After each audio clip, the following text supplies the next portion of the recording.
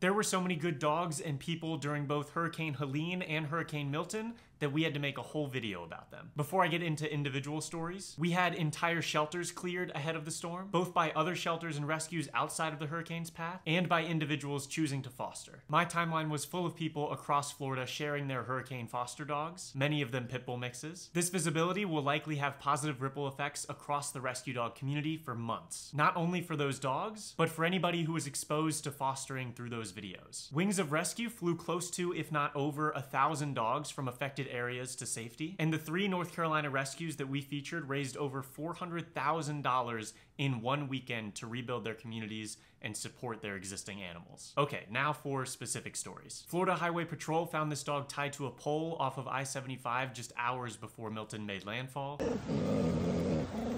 I don't blame you. I don't blame you. It's okay, buddy. It's okay. He was helped into the car, given some blankets, and received a clean bill of health from the vet. He's since been named Trooper and is de-stressing with a foster while police continue to investigate his abandonment. Lulu was found as a stray by the Wake Forest Fire Department in the aftermath of Helene. No one in the community knew the dog, and she did not have a collar or a microchip. She took a liking to firefighter Corey Floyd, and after everyone began jokingly asking if he was going to take the dog home, his answer became yes, actually. A dog named Athena was found 20 feet up in a tree. Floodwaters swept her there, and when they receded, she was stuck. The Kingsport Fire Department was able to help her down, and she has since been reunited with her family. We have these incredible photos by Ray Castillo of a rescue canine named Kira ziplining across a river to assist with search and rescue in Bat Cave, North Carolina. Hillsborough County fire teams reported rescuing 104 pets so far, including this Bernese mountain dog who was clearly very grateful. After a mudslide in Burnsville, North Carolina, locals from the community used a canoe to rescue 6 dogs.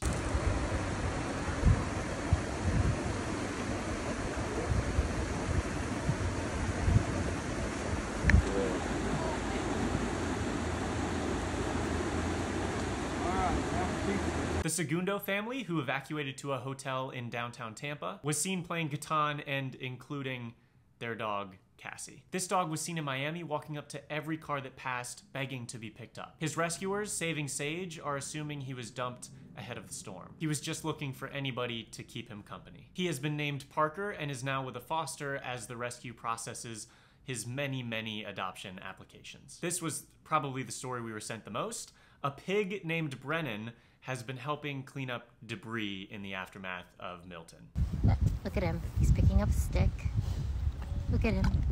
And he is putting it in this pile. Brennan, are you helping? Are you helping, buddy? Oh my goodness. Oh, what a smart boy. And we couldn't forget Donut, who thinks all the new sticks on the ground were placed there specifically for his enjoyment.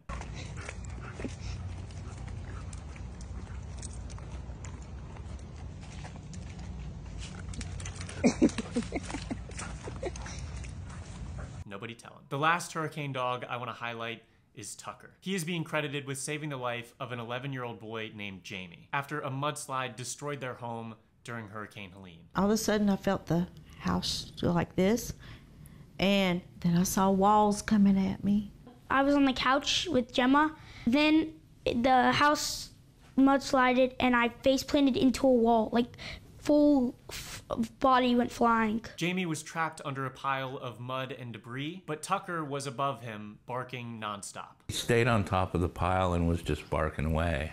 And I just thought the dog was going crazy. I didn't realize he had located the boy. Tucker didn't move until firefighters arrived and used chainsaws to dig Jamie out. Since he has a really big nose and really big ears, I think he could hear me and smell me. I thought he was trying to tell them where I was. He was flown to a hospital but medically cleared soon after arrival. Jamie and his sister used their allowance money to adopt Tucker 3 years ago, just days before he was set to be euthanized at a shelter. And he was the last dog there, and when he saw us, he just ran right up to us.